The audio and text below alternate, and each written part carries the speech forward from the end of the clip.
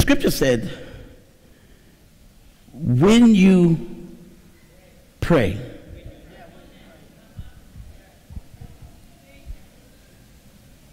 whatsoever things you desire. Put the scripture back there for a minute. Let's look at it. Let's look at it together. Mark 11:24. Whatsoever things you desire, when you pray. Now you want that McDonald's. You want that Big Mac with no sauce. You want that Big Mac, fries, drink. When you pray, when you say it, believe that you've received it. Because if you don't believe you receive it, when they say drive up, you're not moving. Do you have it in your hand? The minute you order that Big Mac, do you have it in your hand?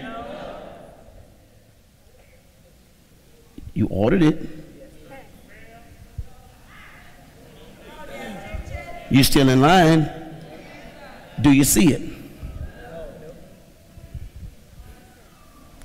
If you say, God, I want a car, do you see it? No. You saw it before you asked for it. Wow. Amen. You desired it. That's it. You described it. You drove up. He said, what is your order? You said, Lord, I want a green car. Amen. When you pray, not after you pray. Understand it now.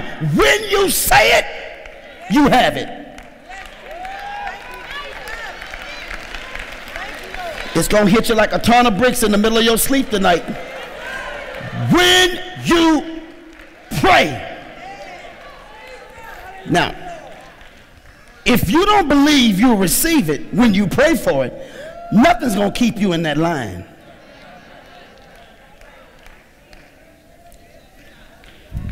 Somebody asked Pastor Rush, so can I keep asking God for the same thing over and over again if you don't believe you have him? Sure you can. But let me see if this makes any sense. So you go to McDonald's and they said, now have you ordered? You said, yeah, I want a Big Mac, fries, and a Coke. They said, okay, drive through. You go, okay. You go around the block.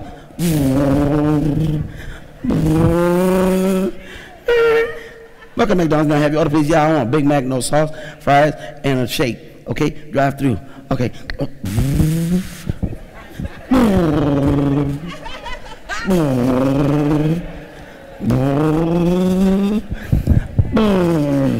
Look at McDonald's. Have your order, please? Yeah, I like a big. Why is this person constantly going around?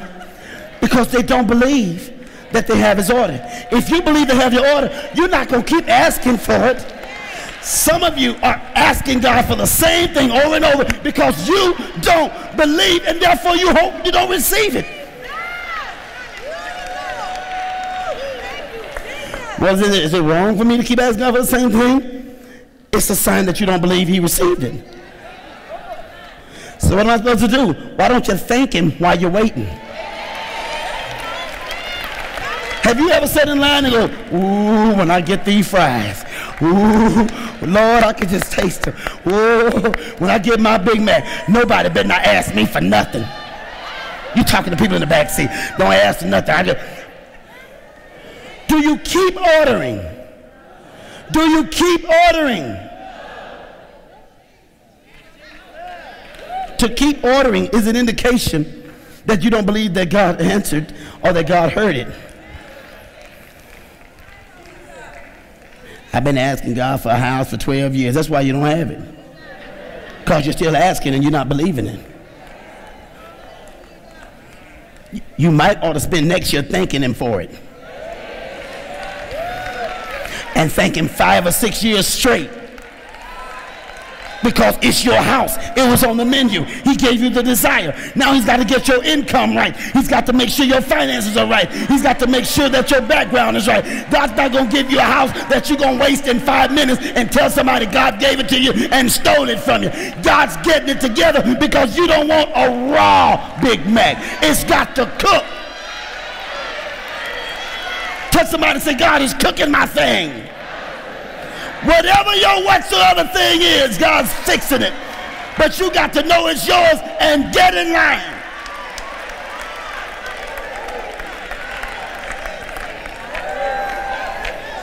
Listen, once you've already made the connection, you can always add to your order.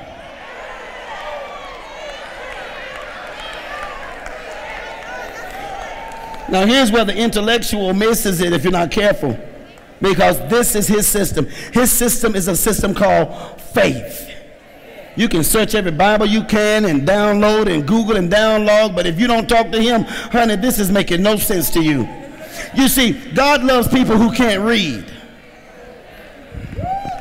You missed that. There are some people in here who can't read. They still deserve to order. There are some people in here who don't have degrees. They are still important enough to God to say, keep it simple. There are some children in here who can't research what the preacher says and try to find them wrong. They still deserve to have the desires of their heart.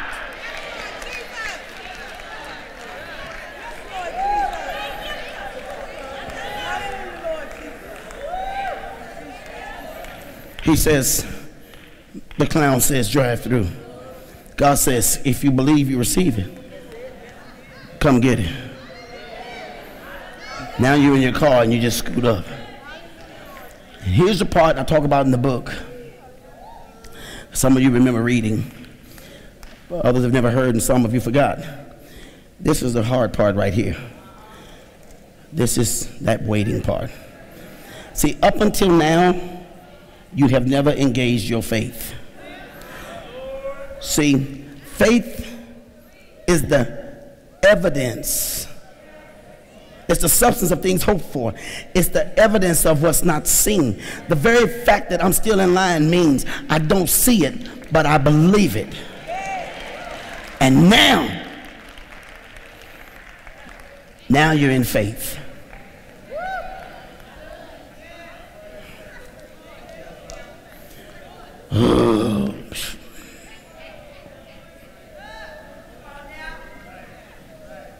Why are you still in line? Why are you waiting? Because you got a desire. You got a hunger. And you've already placed your order. But let me tell you, this is right here, this waiting part. You ready for this? You'll order the CD. You'll get it. This waiting part, this is where your mother dies.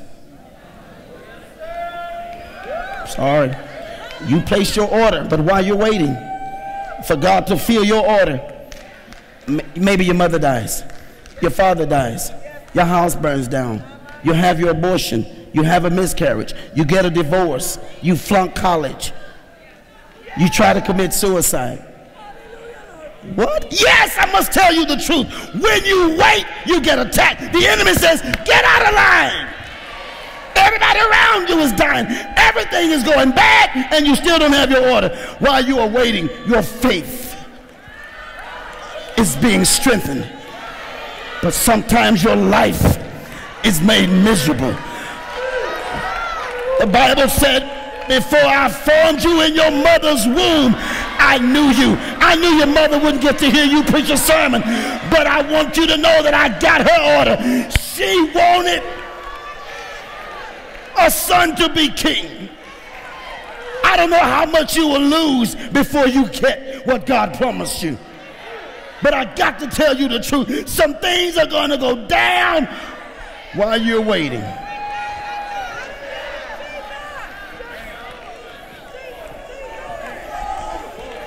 It's going to go down while you're waiting.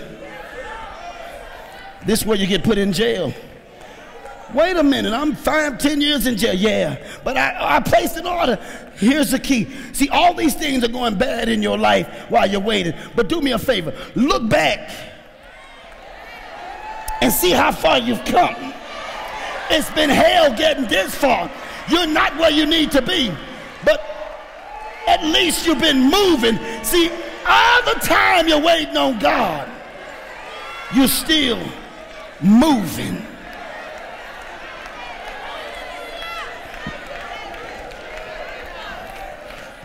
You're crying,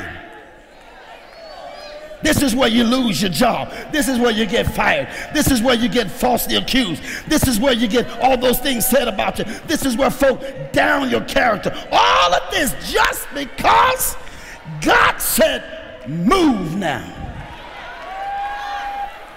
When you pray, believe it and you'll receive it. But he did not tell you that you would have it easy. He said, in this line, you will have trouble. This is track 7. But be of good cheer.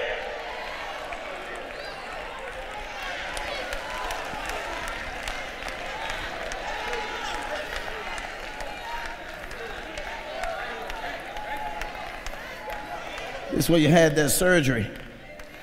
This is when you found out you had cancer. Yeah. This is when you gave birth to a child that has a disability. Mm-hmm. Mm-hmm. Uh-huh. Pastor, that's horrible to say. This is a forecast. See, your latter days will be greater. You're going to have whatsoever things you desire. But somebody didn't tell you that the minute you start walking in faith, the enemy knows if I can just get him or her out of line.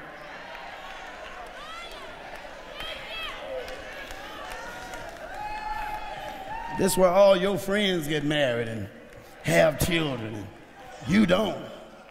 Right here. Right here. Right here. And all you have is a conversation with God. All he told you was to start moving. Is there anybody in this room I'm talking to now who understands this part of having an order? Is there anybody who understands what it means to be held up, delayed, disappointed, discouraged, depressed? That's the second book I'm writing about, is that every once in a while you got to understand there's a time to break down.